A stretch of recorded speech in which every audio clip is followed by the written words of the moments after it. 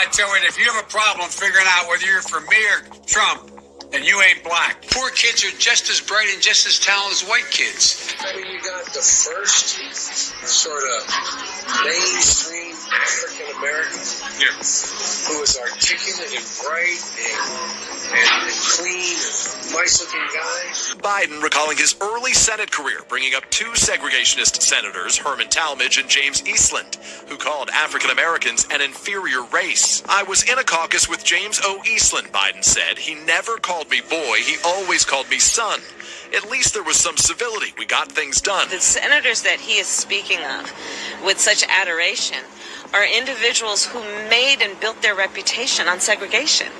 The Ku Klux Klan celebrated the election of one of them. Using the word boy in the way he did can cause hurt and pain, and we need a presidential nominee and the leader of our party to be sensitive to that. My Democratic colleagues don't like me saying this. I think the two-party system is good for the South and good for the Negro, good for the black. Other than the fact that they still call me boy, I think they've changed their mind.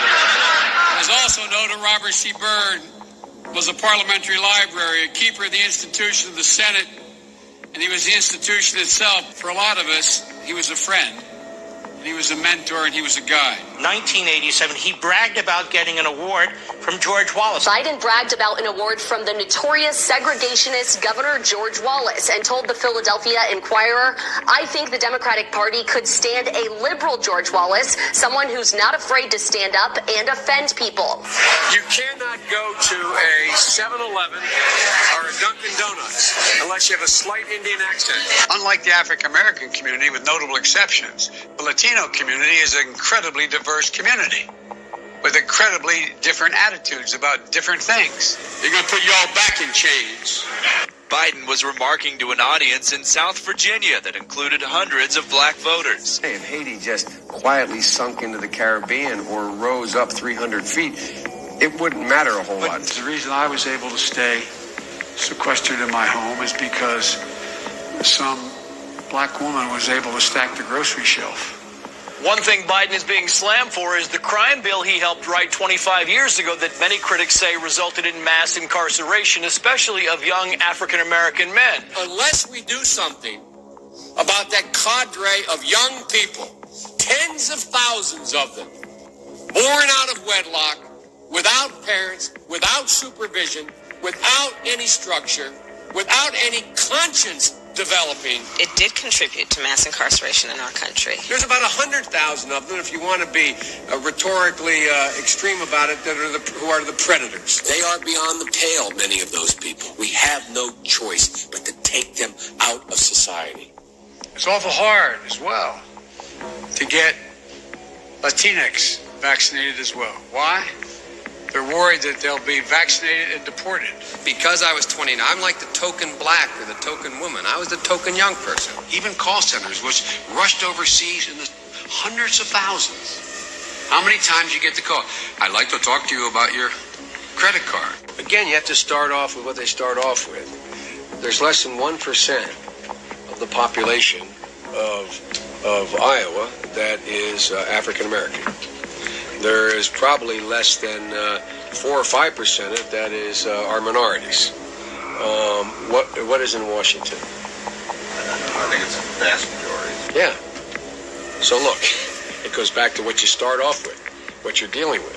If you were, the emperor right now, you're running the show, what are the things that you would do? Lee Kuan Yew, who most foreign policy experts around the world say is the wisest man in the Orient. Hunter once refused a date because of his own Asian hate. In the 2019 exchange, his cousin Carolyn offers to set him up with one of her friends, to which Hunter replied, "No yellow." But there's one more band member that I want you to meet. Ladies and gentlemen, our vocalist tonight, Michael Jackson. Michael, would you please stand? First son Hunter Biden repeatedly called his white attorney the N-word. He's a grown man. He is the smartest man I know. Hunter Biden reportedly wrote to his attorney, quote, "How much money do I owe you because, N-word, you better not be charging me Hennessy rates." In another message, Biden began a text to his attorney with OMG, N-word. And Biden responded at one point with true that, N-word. He lied. to voters, according to the New York Times, quoting aides of Biden's, about having marched in the civil rights movement. And I got involved in the civil rights movement just as a kid.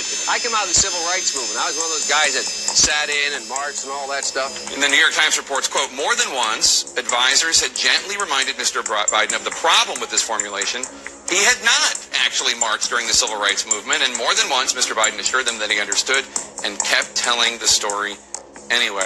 That is really, really weird. The Washington Post has given President Biden 4 Pinocchios. Liar, liar, liar, liar, is how I'd describe it, for claiming he was arrested as a teenager while attending a civil rights protest in Delaware.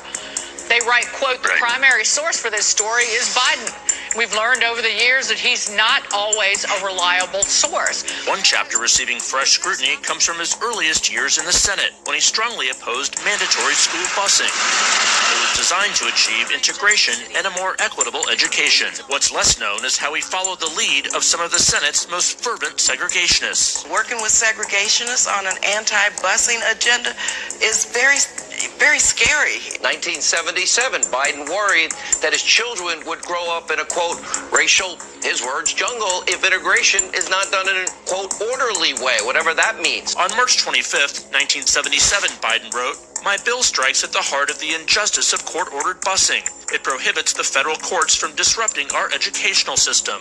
Biden sought and received support from Mississippi Senator James Eastland, the Democratic chairman of the Judiciary Committee, and a leading symbol of Southern resistance to desegregation. I think the concept of busing, which implicit in that concept is the question you just asked, or the statement within the question you just asked, that we are going to integrate people so that they all have the same access and they learn to grow up with one another and all the rest, is a rejection of the whole movement of black pride, is a rejection of the entire black awareness concept, where black is beautiful, black culture should be studied, and a cultural awareness of the importance of their own identity, their own individuality. And I think that's a healthy, solid proposal.